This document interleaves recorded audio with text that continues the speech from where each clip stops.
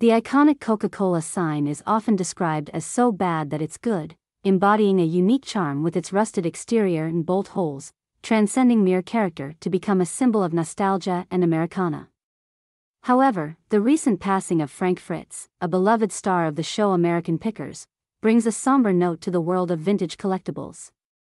His co-star and friend Mike Wolfe confirmed Frank's death on Instagram, stating that he was with Frank when he passed away at the age of 60, though the cause remains undisclosed. In a heartfelt tribute, Mike described Frank as a dreamer, sensitive yet hilarious, who had a unique ability to connect with people's hearts simply by being true to himself. Originating from Iowa, Frank gained fame in 2010 through the History Channel's American Pickers, which took him and Mike on adventures across the United States in search of hidden treasures. The show resonated with many viewers, capturing the essence of collecting and the joy of discovery, whether it was old picture frames, skis, or quirky toys.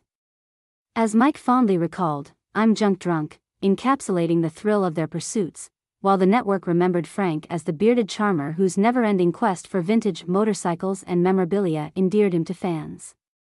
The nostalgic treasures they collected, including toys with missing parts and the quirks that made them special, reflect a passion that transcends the material world.